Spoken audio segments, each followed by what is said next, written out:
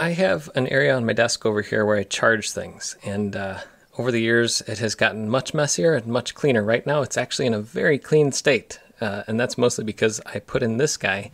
This is a Sabrent 8-port 4 USB-C and 4 USB-A charger, and I posted it on social media, and a bunch of people were asking, like, what if you plug in a Raspberry Pi? Most of these chargers, multi-port chargers, have like one PD circuit or something.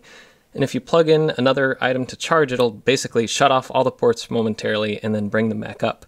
So I wanted to see if this one is smart enough to not do that, so that you could use it to run like 4 Raspberry Pis or 4 other SBCs and 4 other things, and charge things and plug things and unplug things without killing your whole setup, because an unexpected shutdown is never fun. So right now I'm charging this guy, the little blower. I have a video on that, the AC27. I'm going to plug in this Raspberry Pi that I'm setting up as a time server with its little GPS module. More videos on that coming. And then I'm also charging some batteries, some AA's off this micro USB that's coming out of one of the USB-A ports. So you can see that the two are charging right now at 13.6 watts and 3.4 watts. That's another reason I wanted to buy this, to see how, to see the rate at which things are charging. Right now, for my desk, I usually use this little guy. This is a Third Reality smart outlet that I tie in with Zigbee into my Home Assistant system. Not only can I remotely power things on and off through that, I can also monitor the use of power over time and get energy readings out of it. So anyway, I'm going to plug this Pi in. So this is coming out of port C1A. And I'm not going to do an exhaustive test of every single port on here to see if they all are like that, but I'm going to plug this in. We'll give them some networking. Right there.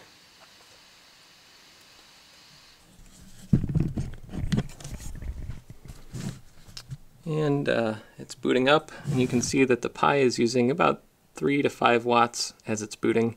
It'll probably settle in around 3.5 or 3.6 watts. But now if here, let me connect to it on here. I'm going to SSH into minitime.local, and we'll do uptime, and I can watch that. So watch uptime. So now it's going to keep updating, and if it goes down, we'll see this will stop counting up. So I'm going to unplug this one, which is, where is this plugged into right now?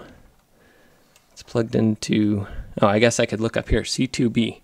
So I'm going to unplug this, and we'll see if the Pi shuts off. It did not, so that's good. And then I'm going to plug it into C1B, so I'll plug it into a different port. And I can see that it's starting to negotiate, and it's charging 14 watts. So that didn't shut down the Pi. It's still running. I'm going to pop back in here really quick. I'm inserting this video before the end of the actual first thing I recorded, because while I was editing, I noticed I think that they split the power down like this side and this side. So I also plugged and unplugged things from both sides different ways, and no matter what, this Pi still stayed powered on the whole time. So I think that their logic is per port, which is great. And speaking of which, when I was doing that, I accidentally hit this button. So watch this. This button right here.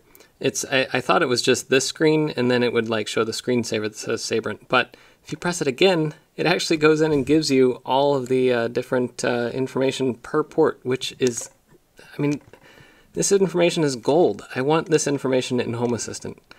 Please, Sabrent, if you hear me, put Zigbee on this thing. Give me access to all this. Yeah. Anyway, back to the regularly scheduled video portion. And that's very nice, because the previous multi-port USB-C charger I had would turn off all the ports, and if you plugged in a new thing, it would renegotiate USB-C PD. And I'll try another Pi as well. So, switching ports on there, it's still running the Pi. It did not shut off. And I'll try swapping out this USB-A plug too. Why not? If I'm a little out of breath, it's because I was just tidying up a GPS antenna install outside, carrying around a big ladder and everything. Anyway, so that looks like it's doing fine. Whoa, C2B went up to 100 watts momentarily. That's funny. So we're still good on that. I'm going to plug in this Raspberry Pi, so let me grab another USB-C cable. I'll grab this little magnetic one that I have. It's nice because it magnetizes, so if you set it down, it like wraps itself up That's a cool feature. But I'll plug it into this port. And let's plug it into this Pi 5. And the Pi 5 does do USB-C PD. It just asks for 5 amps, but if your device can't supply 5 amps at 5 volts, it does 3 amps. So let's plug this one in. Okay. We're booting up, and this one is still running. That's still charging. Nothing. We had no issues there.